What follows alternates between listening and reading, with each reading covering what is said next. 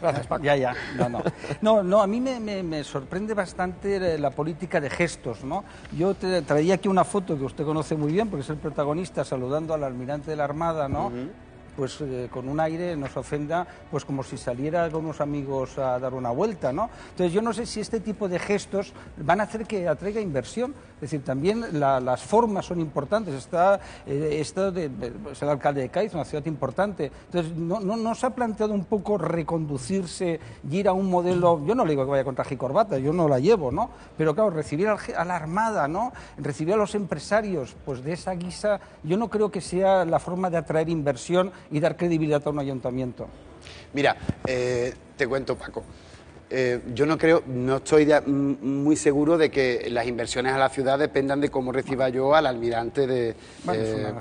eso es lo primero. Lo segundo, tú sabes que nos hemos comprado un traje todos los concejales. Eso he visto. Fíjate, nos mandaron una carta al Ayuntamiento de Cádiz, 2 cartas al Ayuntamiento de Cádiz, con mucho arte, y nos dijeron, mire usted, yo a usted le he votado, pero a mí me gustaría que ustedes a las bodas, por ejemplo, fuesen como va el resto de la gente. Es un día importante para la gente se engalana y ustedes tienen que ir también pues a la altura de las circunstancias. Yo leí la carta, la hablé con mis concejales y digo, mira, llevan toda la razón.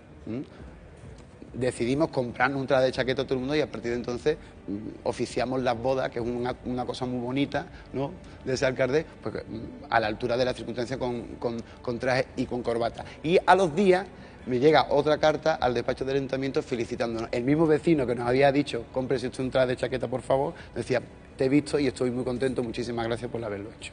Sí, no, en ese sentido es lo que me refiero, que también la inversión, hombre, no solo es el traje, ¿no?, pero también los gestos populistas, ¿no?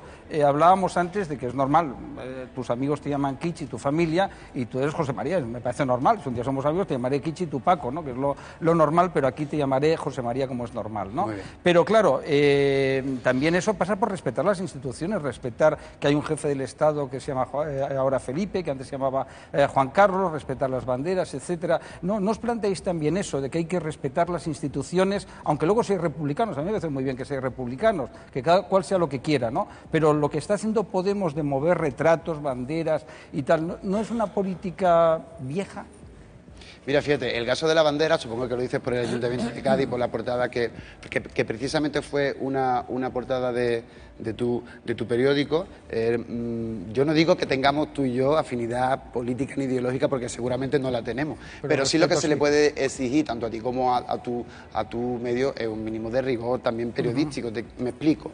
La bandera, esa supuesta bandera que retiré yo, se había retirado ya el 10 de mayo, mucho antes de llegar Podemos al Ayuntamiento de Cádiz, y se quita porque había un parte meteorológico que decía que era recomendable para la seguridad de los vecinos quitarla, porque es una bandera que tiene 70 metros cuadrados.